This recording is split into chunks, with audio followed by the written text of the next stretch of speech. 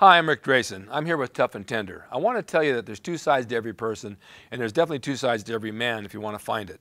There's the tough side and the tender side. When I was pro wrestling, I had to be tough. In the ring, it called for a tough character. Out of the ring, it called for a tender guy, a father, a husband, a man at home with the kids.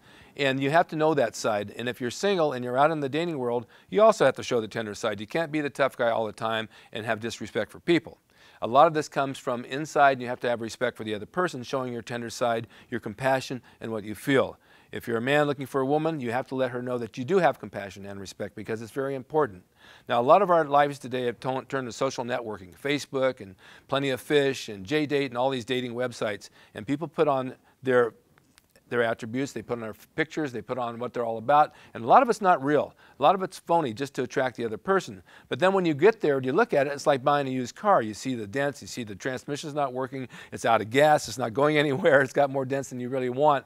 So I'd say be honest, show your tender side, show what you're really about, and if you want to meet the right person, you will, because you're putting your good stuff out there. The tender side's very important. Tough comes along later if you need to be. But I'd say two sides, tough and tender. And you can tune in to me every Friday at 1 p.m. on emPOWERme.tv, Pacific Standard Time, here, and we'll talk about it. And I'll have guests, and we'll talk about what works and what doesn't work, and we'll have call-ins. I'm Rick Drayson, Tuff and Tender.